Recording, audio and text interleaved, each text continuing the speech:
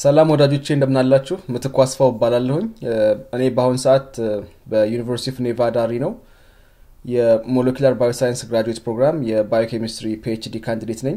በዚህ አጭር ቪዲዮ ይዤላችሁ የቀረብኩት ስለ አንድ ቻይናዊ ሳይንቲስት እና የምርምር ስራው ይሆናል። ምናልባት ሰምታችሁ ሊሆን ይችላል በዚህ ባሳለፍነው ሳምንት እሁድ ወይም ኖቬምበር 25 2018 ዓ.ም አንድ ትልቅ ሰበር ዜና በሳይንሱ ዓለም ተሰምቷል። ይሄም ምንድነው?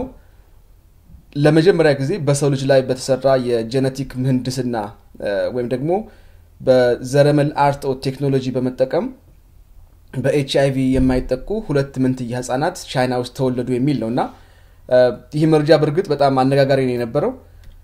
ከዚህ የምርምር ውጤት ጀርባ ያለው ሰው ዶክተር ሂ ጂያንኩ ይባላል። ይህ ሰው የ34 ዓመት ወጣት ነው። ፒኤችዲውን በፈረንጆቹ አቆጣጠር 2012 ላይ ጨርሰው ከሂውስተን ቴክሳስ ከሚገኘው የራይስ ዩኒቨርሲቲ በባዮፊዚክስ ከዛም ለአንድ አመት ያህል በስታንፎርድ ዩኒቨርሲቲ የፖስት ዶክ ስራውን ሰርቷል። ይሄን ከሰራ በኋላ ወደ ቻይና በመመለስ በሳውዘርን ሳይንስ ኤንድ ቴክኖሎጂ ዩኒቨርሲቲ ቻይና ውስጥ ማለት ነው የምርምር ስራ በመስራት ያገለግላል። በተጨማሪም ይህ ሰው ሁለት የጀነቲክስ ካምፓኒዎች አሉት። እንግዲህ ዶክተር ሂ ማለት ባጭሩ ይሄን ይመስላል። ወደ ስራው ስንመለስ መጀመሪያ ያደረገው ምንድነው 7 ፈቃደኛ የሆኑ ጥንዶችን ከቻይና ሀገር ይመርጣል። እነዚህ ጥንዶች ሁሉንም አንድ የጋራ የሚያደርጋቸው ነገር ነበር። ይሄው ምንድነው ወላጅ አባቶች በሙሉ በደማቸው ውስጥ የኤችአይቪ ቫይረስ ሲኖር እናቶች ግን ከቫይረሱ ነፃ ናቸው። ስለዚህ ምንድነው ያደረገው የኢንቪትሮ ፈርቲላይዜሽን ወይ ደግሞ ከዚህ ከማህፀን ውጪ የማጽነስ ቴክኖሎጂን በመጠቀም ከነዚህ 7 ጥንዶች ወደ 31 የሚጠጋ ጽንስ ወይም ኤምብሪዮ ያገኛል። ይሄን ጽንስ ወደ የእናቶቻቸው ማህፀን ከመመለሱ በፊት ክሪስፐር ካስ9 በሚባል የዘረመል አርትኦ ቴክኖሎጂ በመታገዝ CCR5 የሚባል ጂን ኢንአክቲቭ ያደርጋል። ይህ ጂን የሚታወቀው በሰውነት በሽታ የመከላከል ስርዓት ውስጥ የሪሴፕተር ፕሮቲን ወይ ደግሞ በጣም በተለየ መልኩ የኤችአይቪ ወደ ሴሎቻችን ወይም ወደ ህዋሶቻችን ሊገባ የሚችለው በዚህ ፕሮቲን አማካኝነት ነው። ስለዚህ ይሄ የሪሴፕተር ፕሮቲን ኮድ የሚያደርገው ጂን CCR5 ይባላል። ስለዚህ ጂን ተጨማሪ ወይ ደግሞ ዝርዝር መረጃ ማግኘት ከፈለጋችሁ uniprot.org የሚባል ነፃ ዴታቤዝ አለ። እዛ ላይ ገብታችሁ ጂኑን ብትጽፉት በዚህ መልኩ ስለዚህ ጂን ያለውን አጠቃላይ መረጃ ያቀርብላችኋል። እና እንደምታዩት ይሄ ጂን የሪሴፕተር ፕሮቲን ነው ኮድ የሚያደርገው ሰው ላይ ነው የሚገኘው። የጂን ኦንቶሎጂውን ስንመለከት እዚህ ጋር በዝርዝር የምታዩቸው ሞለኪውላር ፋንክሽን እና ሌሎች ባዮሎጂካል ፕሮሰስ ላይ ኢንቮልቭ የሚያደርግ ጂን ነው። ይሄ ማለት በጣም ብዙ ስራ አለው ማለት ነው። በዋነኝነት የሚታወቅበት ግን እንደ ሰውየው ገለጻና ከዚህ ቀደም በነበሩ ጥናቶች በሽታ የመከላከል ስርዓት ውስጥ ባለው ፋንክሽን ይሆናል። ስለዚህ ይሄን ጂን በዚህ ካመከነ ወይ ደግሞ እንዳይሰራ ካደረገ በኋላ መልሶ ወደ ማህፀን ነው የመለሰው። ወደ ማህፀን ከመለሰ በኋላ ከአንደኛው ቤተሰብ ላይ ሉሉና ናና የሚባሉ ሁለት መንትያ ህፃናት ይወለዳሉ። እንደ ሰውየው አገላለጽ እነዚህ ሁለት መንትያ ህፃናት ይሄ ያልኳችሁ ጂን ወይም CCR5 ኢንአክቲቭ ስለሆነ ስለማይሰራ ወይም ስለመከነ የኤችአይቪ ቫይረስ ወደ ሰውነታቸው ቢገባ በቀላሉ ወደ ህዋሳታቸው ገብቶ ሊያጠቃቸው አይችልም ወይ ደግሞ በቀላል አማርኛ ኤችአይቪ አይዛቸው ማለት ነው በሰውየው አገላለጽ መሰረት። በመሰረቱ ይሄ ዜና ወይም ይሄ የምርምር ውጤት እሱ እንደተጠበቀው ሽልማት ወይ ደግሞ ድጋፍ አይደለም የሚያስገኝለት ከፍተኛ የሆነ ዓለም አቀፍ ተቃውሞን ያስነሳበት።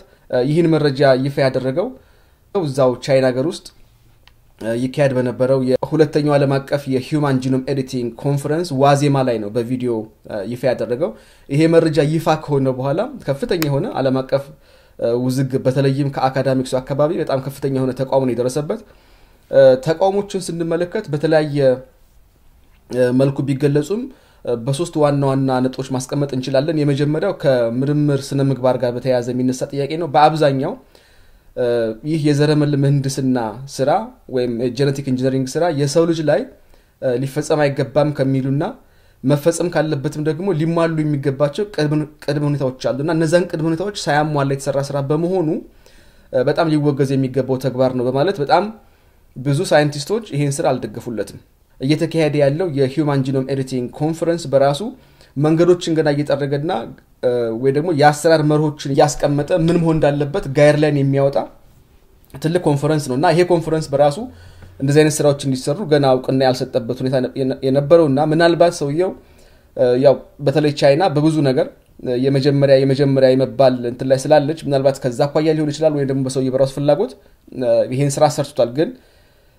ብዙዎቹ በበጎ ጎኑ ላይ ይውለትም እዚሁ ጋር አንድ ማነሳላችሁ ነገር የዚህ የክሪስፐር ካስ9 ቴክኖሎጂን ካፈለቁት አንዷ የሰውየውን ስራ በአጭሩ ያልተገባና አስፈሪ ስትል ነው የገለጸችውና ከየትኛውም ሳይንቲስት ምንም አይነት ድጋፍ አላገኘም ከዚህ የምርምር ኤቲክስን ወይ ደግሞ የምርምር ስነ ምግባርን በእጅጉ የጎዳና የተዳፈረ በመሆኑ ማለት ነው ሁለተኛው ተቃውሞ እየተነሳ ያለው ከአስፈላጊነት አኳያ ነው አስፈላጊነት ምንድነው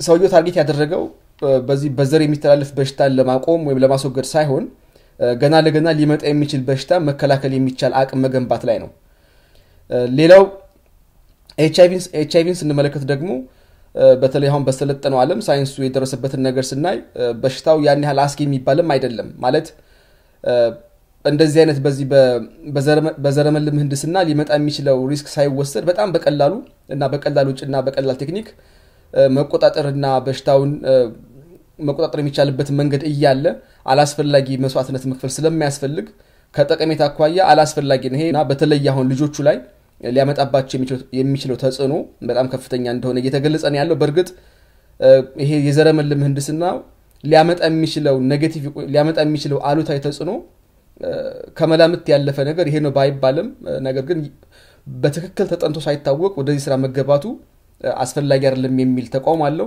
ሶስተኛ የተቃውሞ አይነት ደግሞ ከፈቃድ ጋር በተያያዘ ነው ይሄ በተለይም ከቻይና መንግስትና ከሚሰራበት ዩኒቨርሲቲ የተነሳበት ተቃውሞ ነው ከዚህ ሁሉ ዓለም አቀፍ ተቃውሞ በኋላ ምንድነው የሆነው በመቅድሚያ የሰው የምርምር ስራ ተገቢነት ነበረ ወይ የሚል የምርመራ ስራ ነው የተጀመረው በገለልተኛ አካላት ማለት ነው ሁለተኛ ይሄ ሰው የምርምር ውጤቱን ይፋ ሲያደርግ ልክ ሌሎች የምርምር ውጤቶች ይፋ በሚደረጉበት አይነት መልኩ አይደለም ማለትም አሁን ሌሎቹ አንደኛው ወደ ለጆርናል ልከው ማሳተም ነው የሚሆነው ሁለተኛው ነገር ደግሞ በሙያ ማህበራት ላይ ውጤቱን አቅርቦ ማስተቸትና ማስገምገም ከዛ በኋላ ታትሞ እንዲወጣ ማድረግ ነው ይሄ ሁለት ሰውየው ዶክተር ሂ ሁለቱንም መንገድ አልተጠቀመም ቀጥታ ከላብ ውጤቱ እንደጨረሰ በዩቲዩብ ገጹ ወጥቶ የደረሰበትን ነገር እንዲደርሻለሁ በሚል ነው ይፋ ያደረገውና ይሄ በጣም ትልቅ ሰት ነውና ከዚያ አኳያ አንደኛ ከደረሰበት ከፍተኛ የሆነ ዓለም አቀፍ ተጽዕኖና ውግዘት በመነሳት ሁለተኛ